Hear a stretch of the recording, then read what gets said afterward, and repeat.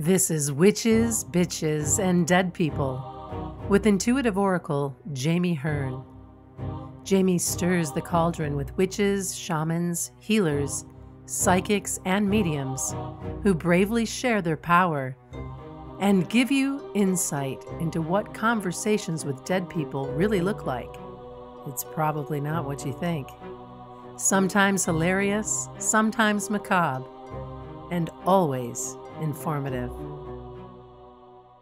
Hello and welcome back to Witches, Bitches, and Dead People. I'm Jami Hearn, and today I'm super excited to chat with Lynn Nicholls. She's a psychic medium, intuitive expert with clientele worldwide. Her specialty is connecting to the other side and showing people how to access their intuition to enhance their lives. Lynn's ability to provide specific and meaningful messages makes her one of Canada's top psychic mediums. Lynn has been featured on TV, radio, and many podcasts for her expertise. She sells out messaging shows, does corporate large group intuition trainings, and does private readings. So I'm super excited what we're going to chat about today. Welcome, Lynn. Thank you. Yeah, you never know. You never know what's going to come up. Right? Right. So tell us your story. When did you first realize that you might know stuff that other people don't? And that's just it, Jami. That's exactly what you said. It's like, why do I know that? Why did I know that was going to happen? But at a young age, when you're brought up in a good old Catholic church-going family, you just don't talk about that. You don't do that. But the one thing that does stand out, and I've said this before, I've mentioned this story before, is when I was about 12, I shared a room with my sister, and one night the bed started shaking. So you got to realize this was in the 80s and The Exorcist had come out. And I'm thinking, oh shit, like what now what? So I checked under the bed for my dog. Maybe he was bouncing around. No. Okay. And it stopped. And then it came back the next night and the next night until I finally said, how do I get this to stop? And a little boy that I could see through walked up to my bed and he said, my daddy killed us all and then he killed himself. Can you help us get there? And he pointed, and I don't know what he was talking about, but in hindsight, I'm thinking that was the other side, the light, whatever you want to call it. And I said, I'm 12. I don't know how to do this. And he said, I'll show you. So he showed me, and it was basically having a conversation with him, his three siblings, his mother, and the father was the toughest, and crossing them over. And a few days later, the bed had stopped shaking. He did apologize for shaking the bed. He knows it scared me. But he came back and he said, thank you so much. We're happy. I have a gift for you. And I'm like a teenager in the 80s. I thought it was like a Nintendo or something cool like that. And I would never say I have a gift because I believe everybody has this ability. But it was at that point where I started knowing things more, seeing things more. Nothing spooky. I've never run into anything terribly scary, but that was the beginning of it. And I knew they had my back because things would happen where, for example, I had a friend's boyfriend that always liked to come over to play video games. And I would just sit there going, oh my gosh, this is driving me batty. And I feel bad because my friend's not here. And as soon as I said that, he walked outside and his bike had gotten stolen right out of my backyard. Not that I would like that to happen to him, but little things like that gave me the feeling that I was being protected.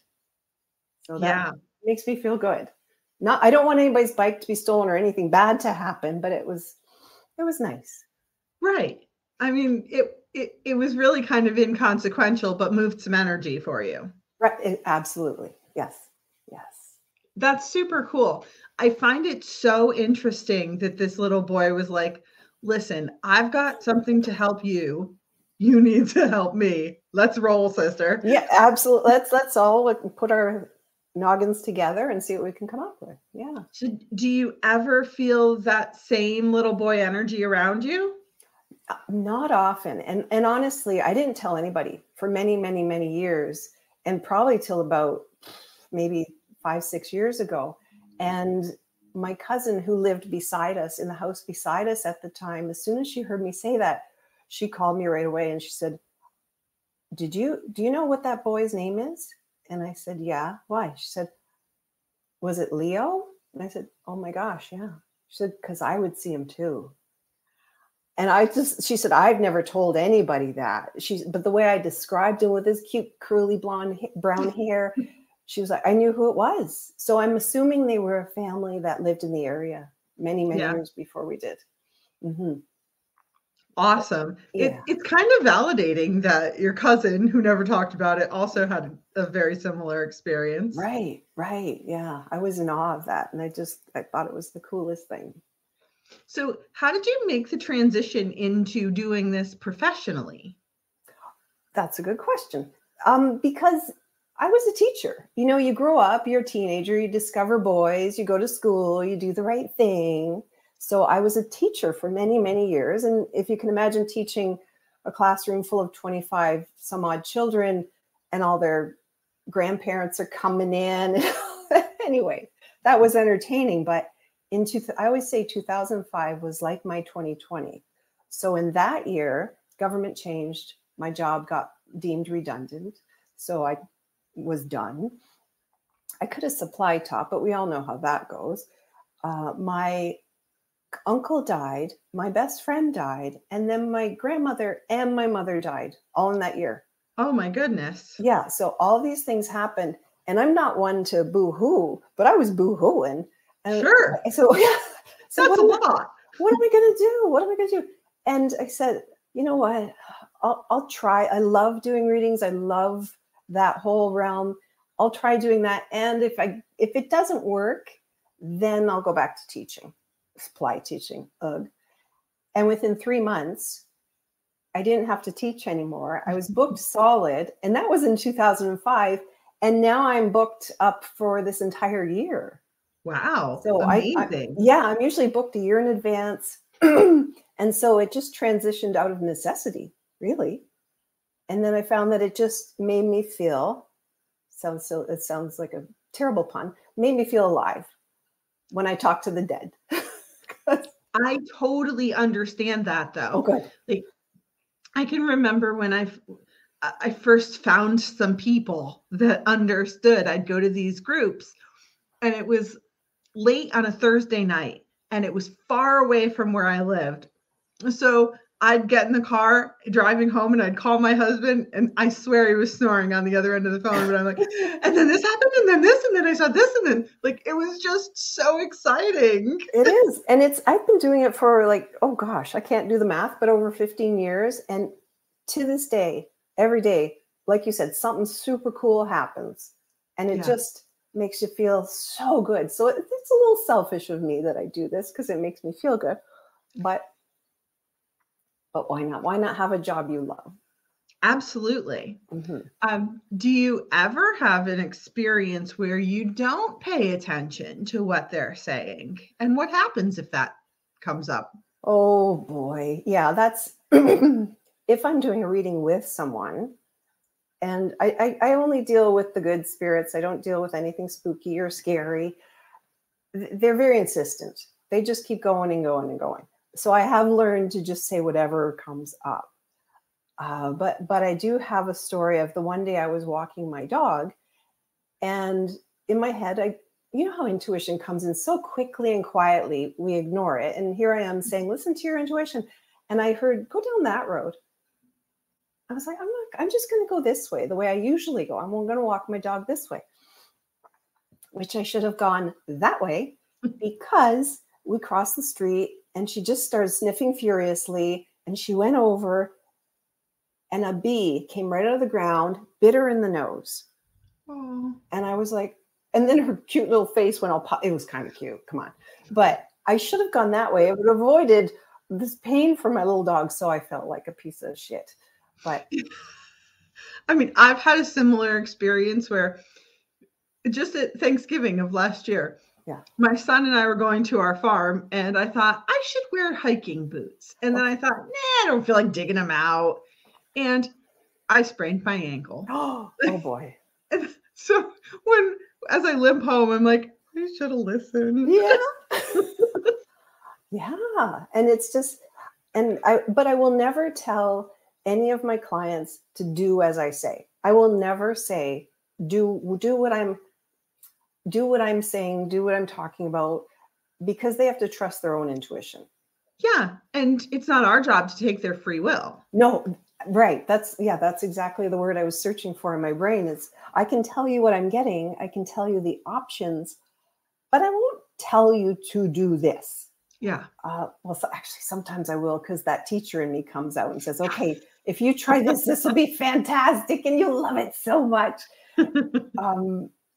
But yeah, they have free will. So trust your gut, trust what you feel is right for you, and head in that direction. Yeah, I find myself saying that to clients a fair amount when they ask, what should I do? Should I do this? Mm-hmm. I tell them, hey, look, this is the guidance that I'm getting for you, but you have free will. So you need to make that decision yourself, right? Based on what's going on for you. Yeah. Good answer. So what's one of the coolest stories you have about either an interaction you've had with spirit or something you've brought through for someone else? Oh, let's see. Oh, it's hard to pick. Just this week has been interesting, but I've got one. This goes back several years to when my kids were young, and we decided to go out east in Canada. That's the Maritimes, camping. So we went out east and we found this campground, and all the campground workers were on strike at the time. So it was basically just go pick a site. If it's empty, take it. So we went and we got half set up with our tent. We had a tent at the time across from the washroom. I thought, this is great because, the kids get up in the middle of the night. You can just send them over. We don't have to walk them to the bathroom, blah, blah, blah. Halfway set up. And I said, we can't stay here. And my husband at the time, well, now my ex-husband, was, what? Everything's out of the truck and you want us to move. We need to move. We need to move.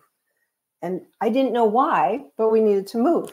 So we moved, begrudgingly so, dragging a half put up tent about a football field away. And in the middle of the night, we start hearing, help, help. We need a doctor. And I was like, okay, where's that coming from? And so the kids were still asleep. My husband got up and he looked out. We couldn't see anybody. So we waited. And then we could hear the sirens, the fire trucks, the ambulance. They end up at the washroom where we were right across from. And it was just so much commotion. So first of all, we would have had to try and sleep through this. And I peeked out of the tent. I went, oh, okay, I'm getting up. So I sat at the picnic table. My son ended up getting up. He was younger. And I looked over at the fire trucks and I saw this man peek around the side of a fire truck and locked eyes with me. And I was like, uh-oh, I could see through him. And he came over like out of a cartoon or a superhero movie and just went, whew, and sat right beside me on the picnic table, put his elbows on his knees and just went, I think I died. I said, oh, okay. He said, I just died. I had a heart attack in the shower and there's blood everywhere.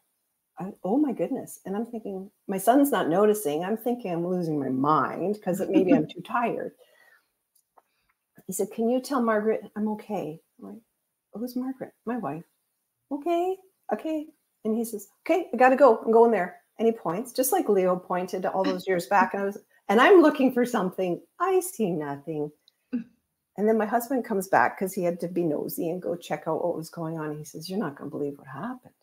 I said, did an older man about like 65, 70 have a heart attack in the shower and fall and there's blood everywhere? And he said, shit. Yes, that happened. So it was like, oh, okay, that's the big story that always stands out to me because I don't normally see them like that. So that was pretty interesting. I usually hear them and feel that they're in the room or feel that they're in the area, but only when I'm working. I'm not going to go to the mall and have a panic attack because there's all these spirits attacking me. It's off. It's absolutely actually off. My teacher had a funny experience in the mall. A child came to her and said, I've lost my mom. Can you help me? And she didn't see them as transparent. So she's kneeling down talking to this little boy, and a crowd was starting to form, and her husband came over and bumped her and said, dead. And she was like, oh. Oh, goodness. Oh, my goodness. Well, at least he knew. Wow.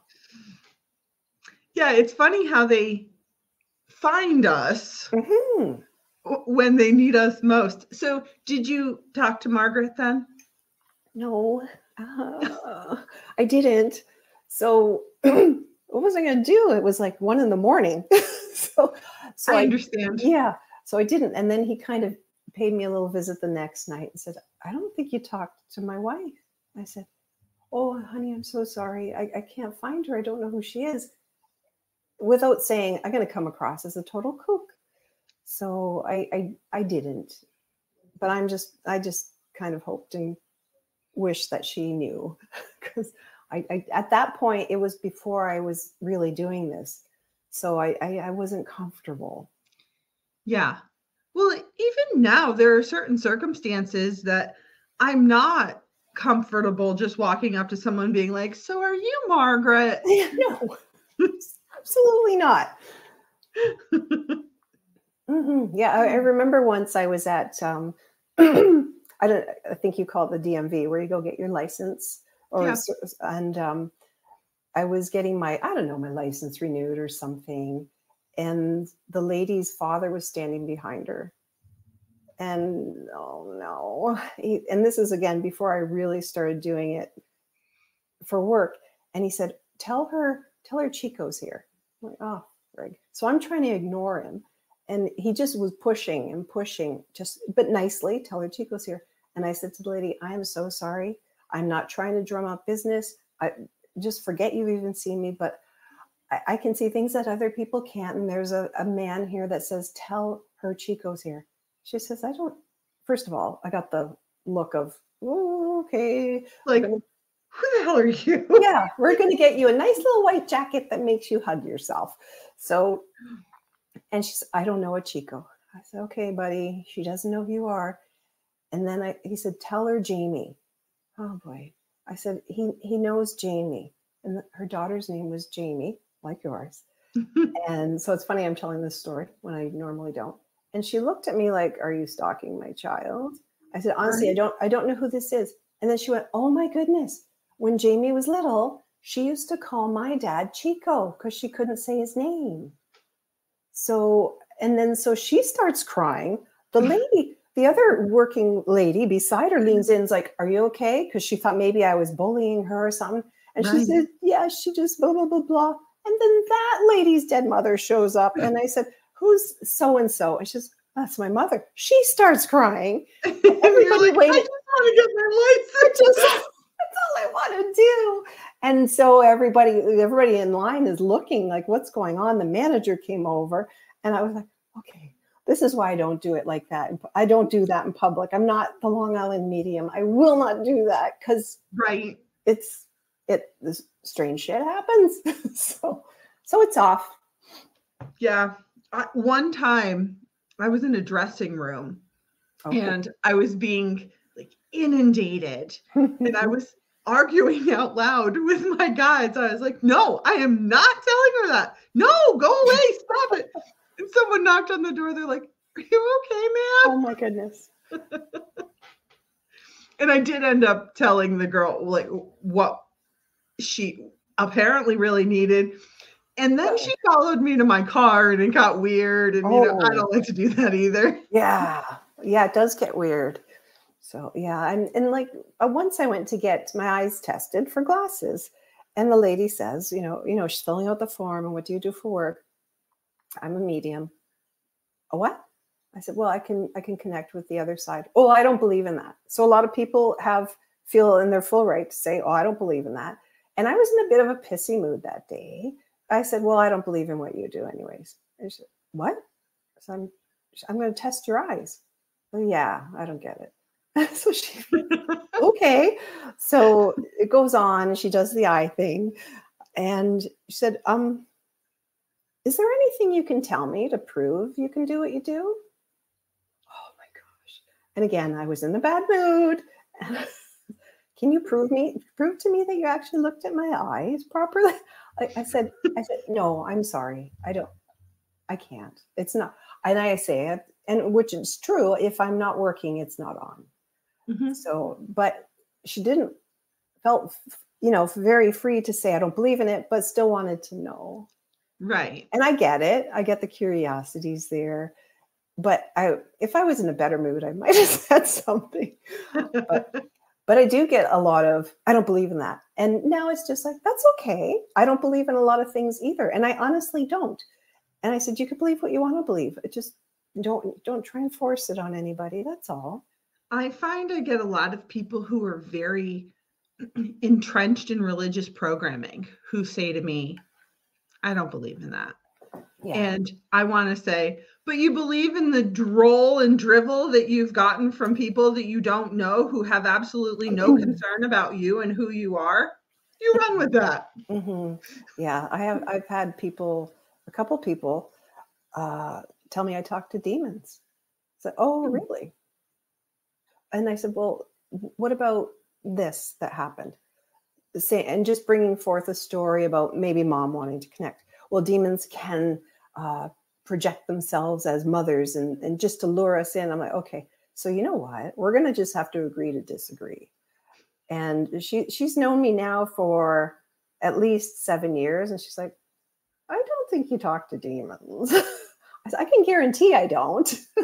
Right? Why would I said to her, why would anyone allow that into their life? Why would you? So, yeah.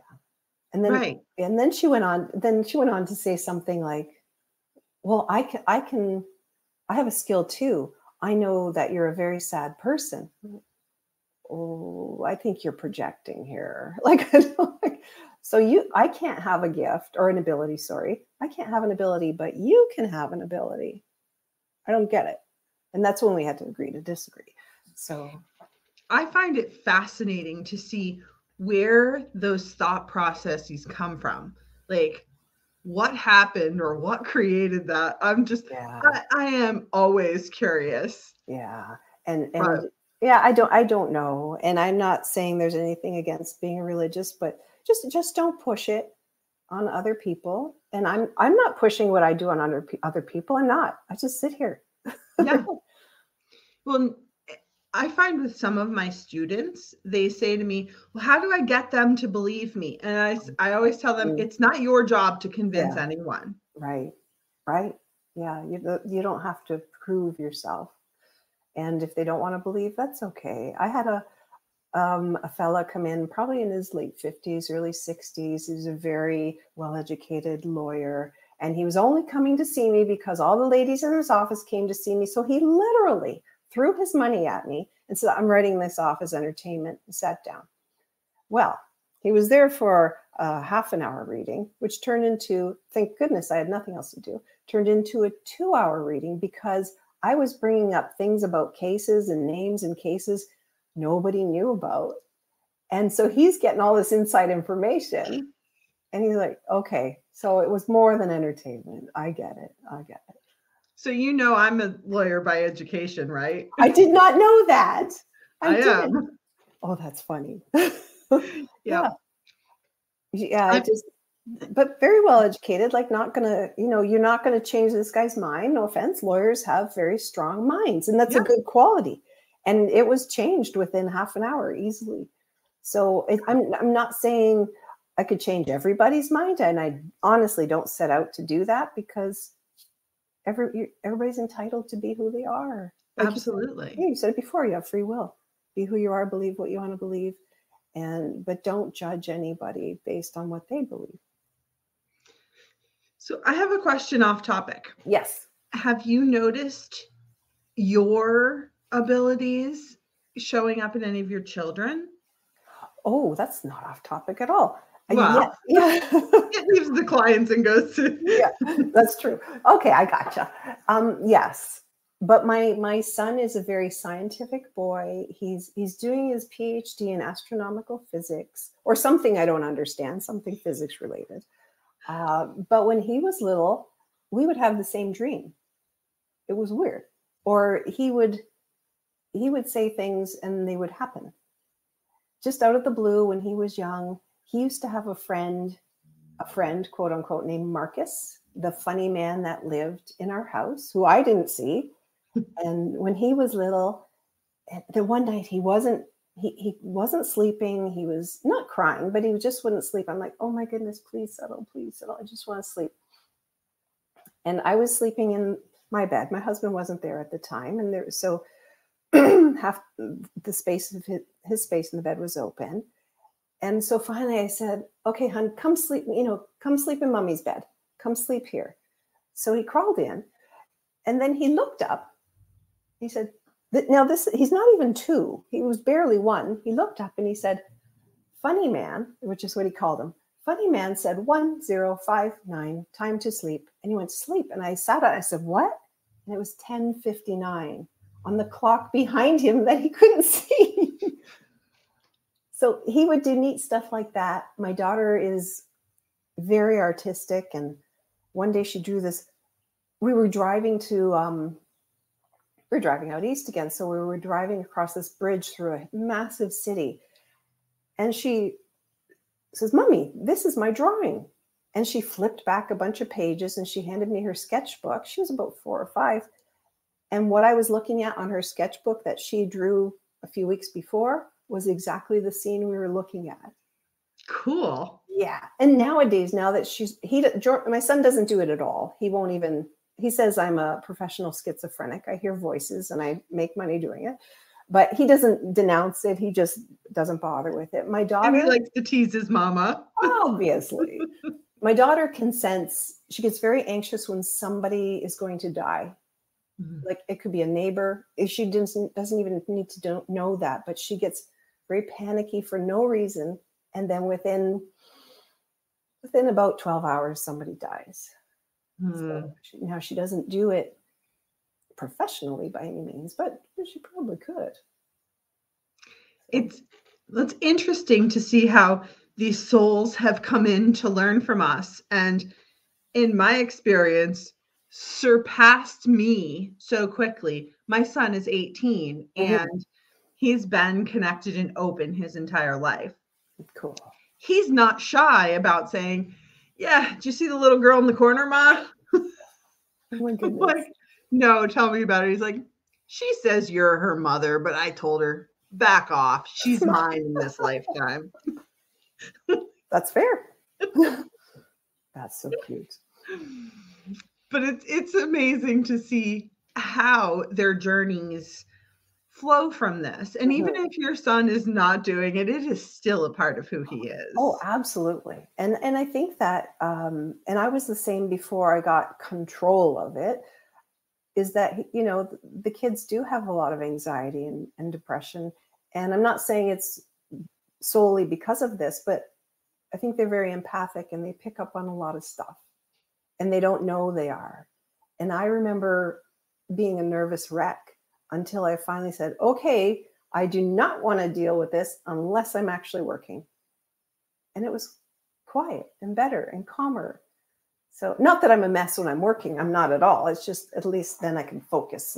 Right. Then you're open to receive it. You don't need all of that inundation of emotion and energy otherwise. No, because like you said, they always find us. They always seem to find, like moths to a flame. We must have some kind of beacon that says, come see me. Come see me. I'm pretty sure that's true. Yeah. So if people want to learn about your offerings and what you teach the world, where can they find you? So they can find me on my website, which is lynnnicholls.com. But it's just a very rudimentary website. It's just basically to get in touch with me, to book appointments and stuff. I have Instagram, which is Lynn Nicholls _intuition expert. And Facebook is Lynn Nicholls -intuition expert. And I have a TikTok thing by the same name and YouTube shorts and stuff. But basically Instagram and Facebook are where you can connect with me most easily. And I do some intuition stuff there, like teaching you how to use your intuition. And then I get caught up in some of the funky filters and jump through holes in the floor and all that, kind of neat stuff. So I like to educate. I love to entertain. And I'm doing a big show tonight, which I'm excited about. So. Ooh, exciting. They're my favorite things to do. Awesome. Well, I'm sending you lots of supportive and loving energy for your show tonight. I'm sure it's going to be amazing. Thank you. And I'll send it right back to you for whatever you need it for. Well, thank you. You're welcome. It's been great getting to know you. I love your energy, and I think that our audience will agree, and I'd love to keep in touch with you. That sounds like an excellent plan. Thank you. And I hope everybody enjoyed listening to the stories, and not seriously, but take a look inside yourself and see how you can use your intuition to make your life better and your family's life better, because that's what it's all about, creating the life you want. Absolutely. I love that. That's the perfect sentiment to end our week on. So thank you, everyone, for listening. Peace and badass magic.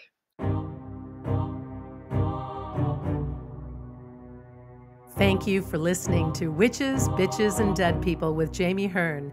If you like what you heard, please subscribe, rate, and review at Apple Podcasts or wherever you listen in.